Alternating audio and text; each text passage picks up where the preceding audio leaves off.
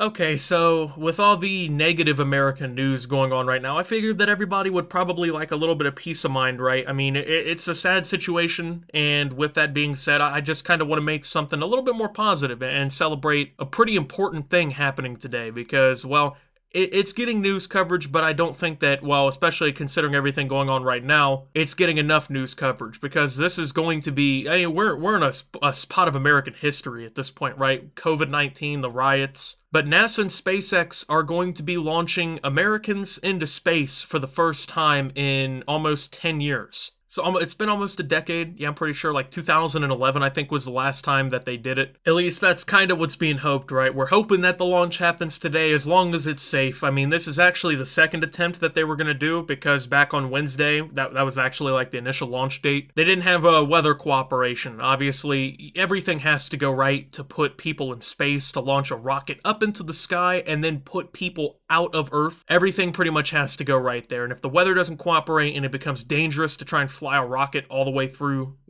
Earth and out into space, obviously you can't do that. Now, there's about a 50% chance, apparently, that the weather will be good today for them to do the launch. This is pretty much the next window of opportunity that they had to launch the rocket. And this is a very historic moment. So, pretty much throughout the entire history of human space and aviation and shit like that, right? NASA has pretty much been the one launching Americans. Like, that's obviously the space agency that we use and we fund and everything. But in recent memory, we haven't been launching astronauts into space. Whenever Americans go up to the International Space Station, it's not NASA sending them up. So, first off, this is the first time that we've done this in a long time. So it's historic, and it's historic for many reasons that I'll get into, but a big precedent being set today is the fact that SpaceX is involved. Now, if you don't know what SpaceX is, essentially it's Elon Musk's space company, right? They have a huge influence, essentially, in the space community now, the last few years especially, it's like kind of built up and everything. But they've got all these contracts from NASA to do all kinds of stuff, man. It's been pretty cool. So this is going to be probably the first time, if everything goes well today, and they actually do get to launch,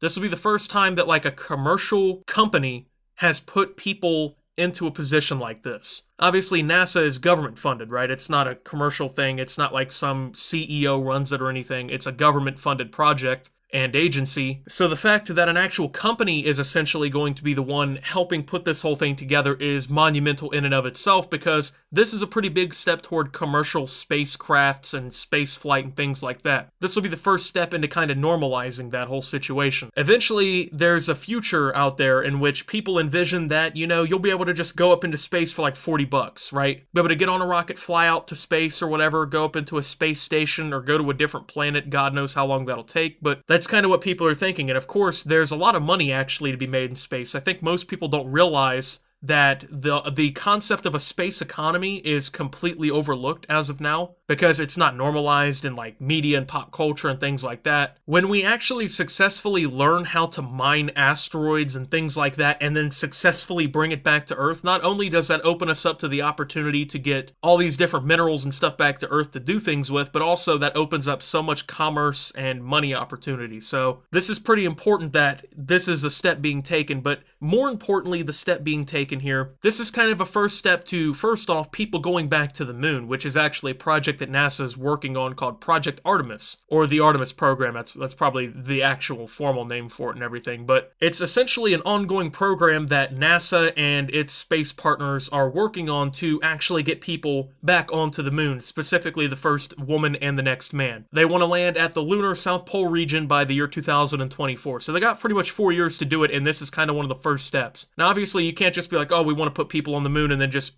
go do it. Like, you got to have tests, you got to make sure that you're taking baby steps. Space is a pretty big and scary damn thing. I mean, the risk is very huge, but the reward is also very huge. I mean, this isn't us just going back to the moon, walking around for 3 hours, kicking a soccer ball or whatever they would do up there and then planting an American flag, flying back home and never going for another 100 years or whatever. This is basically the first step into actually building a lunar base on the moon in which humans have a consistent presence at. The idea of building a base on the moon has been something conceptualized in science fiction for decades at this point, but also now it's becoming pretty realistic. I mean, this is an actual opportunity that we're going to have. Now, I would imagine that it's going to be like the International Space Station and astronauts would do trial wild times and things up there. You know, they're not going to be up there, I would assume, on the moon for 5 years or whatever. They would probably have astronauts kind of rotate in like monthly shifts or whatever. You know, you go up there, you do your job on the moon for a month or two, you come back home for a little while, and that's how that whole thing would work. Obviously, people don't actually like live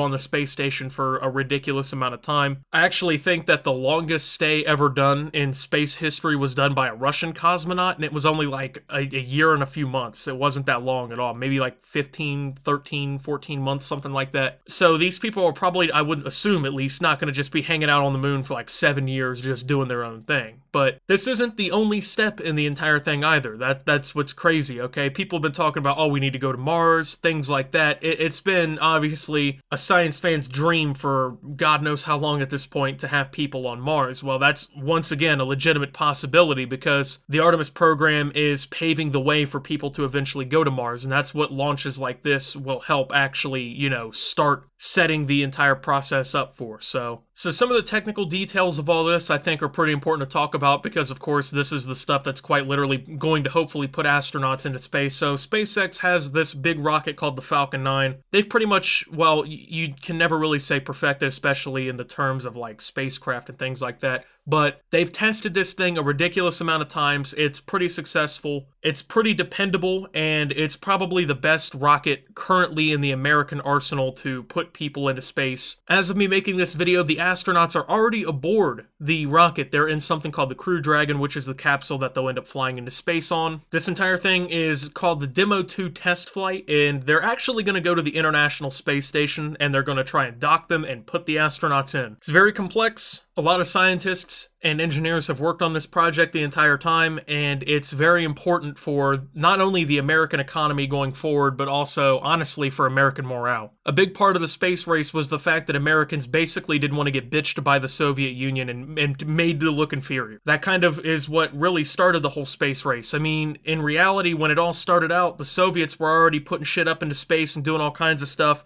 They were making the Americans look goofy. The Americans said, oh shit, you know, the Soviets are kind of like making us look stupid. Let's actually go to space and do this now. And of course, Americans were the first to land on the moon. That kind of, you know, ended the space race. We won. Hoorah, yeah, good job, America, and whatnot. But America's kind of been getting punked again by the Russians for about a decade now. They've been the only people who've been able to fly people to and from space on their Soyuz rockets. The CSA, the Australian Space Agency, Europe Space Agency, no one else has been putting people up into space from their own ground. They've been doing it through the Russians. So America actually taking this step, I think, is huge for American morale. And I think it's coming at a time, hopefully, in which we'll actually need it. Because having Americans actually invested into science and space and shit like that is crucial, in my opinion. I mean, the first country to really, I guess, form a lunar economy and actually start taking this shit real serious is the country that's going to benefit for hundreds if not thousands of years. Having a head start on something so huge like space is monumental, and it's a good thing that NASA is actually kind of getting their head back into the game, and now the companies like SpaceX have popped up and kind of, I guess, reinvigorated public interest into the entire thing, back into science and back into space. I think that's also great because obviously SpaceX is going to be a very fundamental and key piece to NASA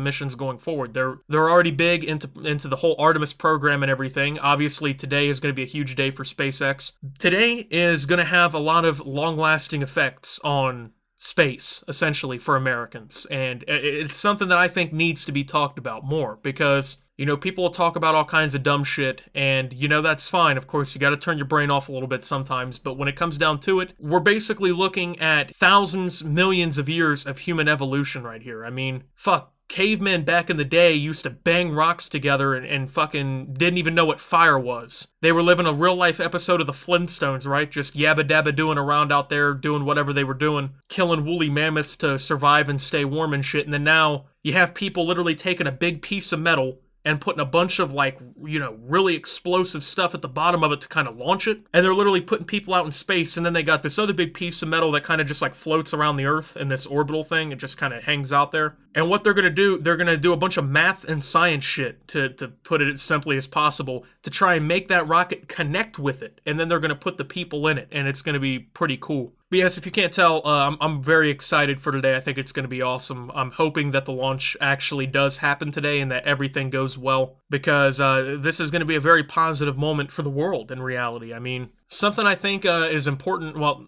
I don't know if it's important, I think it's notable, it's noteworthy, is that Elon Musk made a pretty bold statement. If you don't know, Elon Musk is like, I don't know who to even consider him, right? I mean, he basically runs everything. He's got Tesla making electric cars. He runs all these solar powered companies and stuff. But at the same time, he runs SpaceX. This is his company, right? So the other day when the launch didn't go, it didn't go because obviously the weather didn't cooperate. He told the sons of the astronauts going into space, basically, if everything goes well and the rocket gets them up there and everything goes good, it's all on the engineers. They did a great job. It's been fantastic how the crews work together at SpaceX to make this whole thing happen. However, if everything doesn't go as planned and, you know, shit unfolds very tragically, then the blame and the fault is all put on me. That's very brave to say because, I mean, taking the risk that they are right now it's monumental first and foremost, but it's also got to be very trying on the mind. I can't imagine what kind of pressure all of the people working on this project are under, essentially, right now, to make sure that everything goes right.